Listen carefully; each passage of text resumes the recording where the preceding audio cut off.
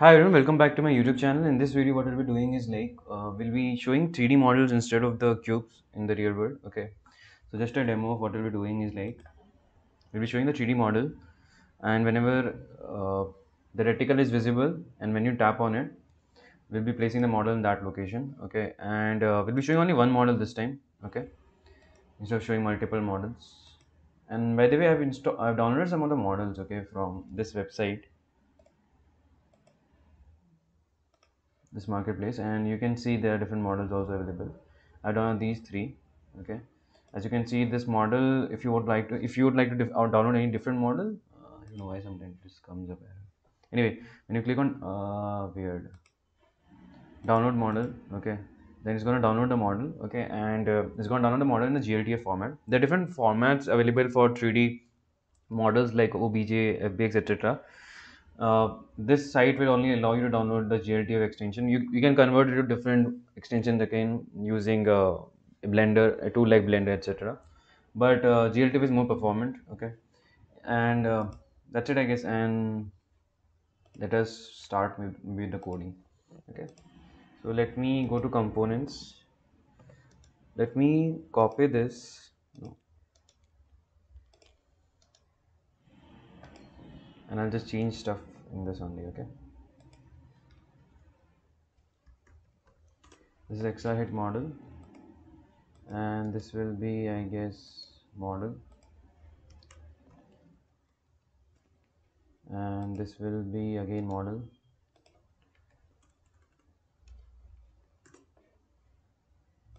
Just do it here again. So just a minor changes I'm doing with regards to the names of each file and the places where we are referring the cube. Okay, nothing much big changes, so that it's very easy for you to also be in sync what I'm doing. Okay, anyway, so this is again gonna be model. Save. Now let me come to this first XR hit model. Here wherever we are referencing cube, I'll just make it a model. Okay, and wherever I'm referring cubes, I'll make it to models. Again set cubes will be set models, and I think this is place cube. I'll make it again to place model. Copy. Where is it? Place model. Sorry about that, it should be place model. Okay, so this is it, I guess. And by the way, like I told you, I'll not be showing multiple models, so I'll be just clearing this out so that whenever we place the model, it's gonna basically take that model itself and change it in a different position. Okay, and instead of showing multiple models, like I told you previously. Anyway, so this is done. XR hit model is also, there is no changes need to be done in here. Now the thing is, comes with model. Okay, I'll be going to documentation here for that. They have a specific documentation for this loading models itself. Okay, as I told you, like we have different kind of extensions also which we can use, and just there are two ways of going about it. Okay, one is this way of going about using a gltf loader from three library. Okay, another way is like they have very different way of going about. Again, they have created an extension library, you can say, for this. Okay, anyway, first I'll just go with the one by one and do it. Okay, first I'll just import all this stuff. Let me come to model, clear everything out. Let me paste this. Okay, and let me come again and copy this part.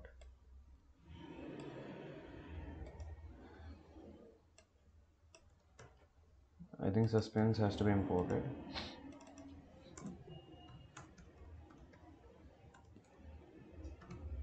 Slash druid. Not yet. Okay, this is it, and let's just see first whether there is no error or not. Whether there is an error or not. Okay, we come here. Before that, I think like I always forget. I don't know why, but I need to create a route for that also. So XR hit model.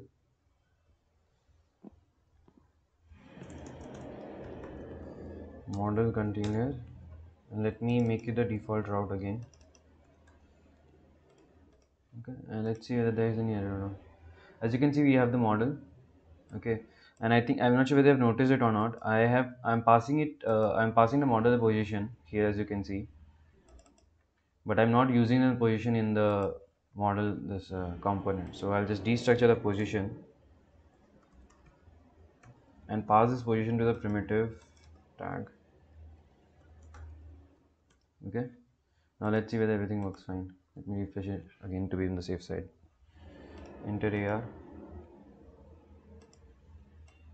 Now when I right click on it, okay, I'm able to place the model. I can change the location again, as you have noticed it. Okay, this was one of the way. Okay, the other ways I feel it very much interesting, frankly saying, because it gives you a lot of control. Okay, if you had seen my playlist, basically the introduction of this playlist, I've shown you the what it is building by the end of this playlist. So you would like to change the colors of the model also. Okay, so it's an interesting way of going about it. Okay, we get the kind of tags representing each of the meshes or objects. You can say what basically basically what the model is composed of, which kind of meshes and etc. We have a lot of more granularity. Basically, we get more control on it, so we can change we can change those stuff inside. Like maybe we don't want this mesh to cast shadow, or maybe we want to change the color of the part of the geometry of the model. Okay, so that's the way. And you can use the gltf extension. You can basically come to here. Okay, and whatever you would like to have the gltf the jsx representation, you can just, like how we have this jsx representation, you can have something similar. You have to drag it on model and it's going to show you. Okay, just to be on the same page, I'll do one thing. I'll just put the model, okay, which I had just downloaded, I guess, just to show you. As you can see, we have the model. Something similar has to be done for all. Okay, but if you're downloading it from this marketplace itself, they already have it. You just go to React 3 Fiber and copy JSX scene graph, and it's copied. And you have to come here.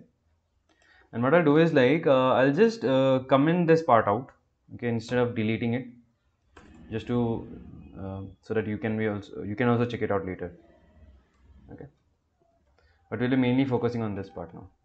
And I would like to change the path.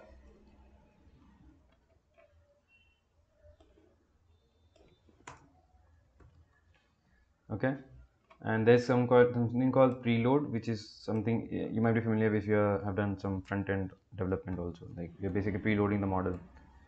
Okay, and let me clear this stuff out. Okay, it should not change much. Okay, but let me again check it once more to be on the same page. uh, cool, I'll just try it out now. It's okay. Refresh. Yeah, able to see the model. Cool, nice. We can enter AR. Let's see whether everything looks fine. Yeah, we're able to place the model. Yeah, able to change the location also. Yes, done. It's working fine.